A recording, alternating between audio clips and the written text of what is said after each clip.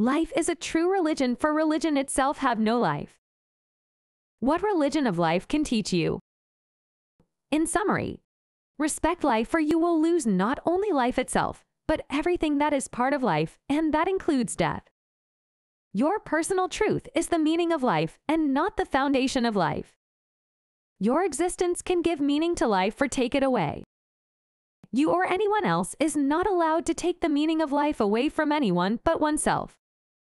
So please do not be a bully, wrongfully dishonest, disrespectful, destructive to life and those who are a part of life.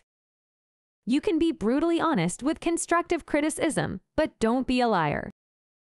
Please make sure that if you pass the judgment on others, you have 100% of the truth to support that. Otherwise, you will not only hurt them, but you will hurt yourself a lot worse. If your existence takes the meaning of life away, then you are the branch that bears no fruit in the tree of life. It means that you have lost the privilege of representing genders, and you will be genderless thereafter. To gain your privilege back, your actions need to give meaning to life.